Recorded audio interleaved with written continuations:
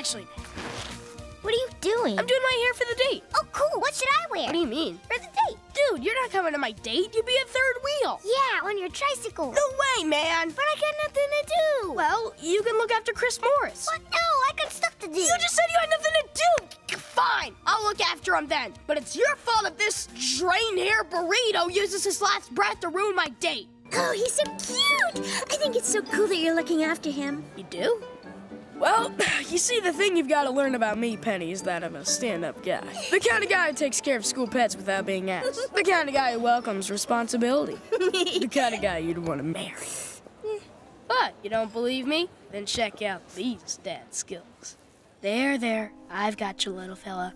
I will always be there for you. Ooh, he's so paternal. Here, my son, I have provided. Eat. Dude! Okay, all right, I believe you. Maybe you are marriage material. Well, please send your resume to my secretary. Oh.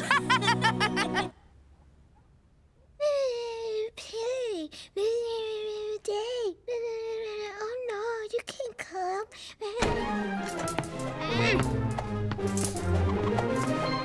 Oh my gosh, dude! You have to hang out with Chris Morris. He's the best! I just had the most awesome date with Penny, and he was the perfect wingman. I'm gonna ask Principal Brown if we can take care of him next weekend, and the weekend after, and the weekend after that, and the weekend... Dude, I'm trying to give you the silent treatment, but it doesn't work if you don't notice. Just try him. Try Chris Morris. Things have changed. It used to just be me and him versus the world. But now all he cares about is... Teddy! I mean, of course I want him to be happy. I just wish I could be part of it. Am I being too possessive? I am being too possessive. Do you mind if I lie down? I think this all started a long time ago, back when I was still just a kid. I don't know why I'm so worried. It doesn't matter anyway. I just don't want to be left alone, you see? It's the silence, the terrible silence. You don't get to judge me, Chris Morris. You're not one of my dads. Oh, hey, Darwin. Oh, hi.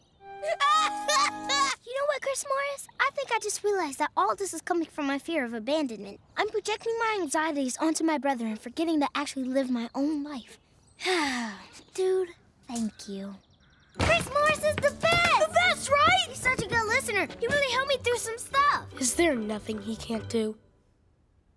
I love it when he does that. I can't believe how much happiness he's brought us. And to think, all his life he's been locked up like this, starved of affection. Just because people couldn't see beyond the layers of oozing fur. The weird stickiness. That putrid smell. And the fact that he's probably contagious. We're sorry, Chris Morris. We're gonna give you all the love you deserve. We better take him out of the cage first. Like rain, you're oh so soft to touch.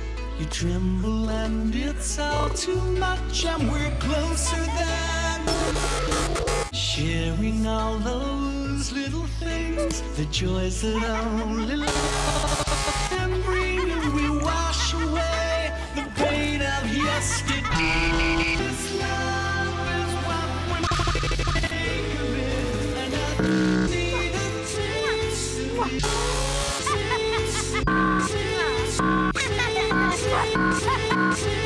Taste.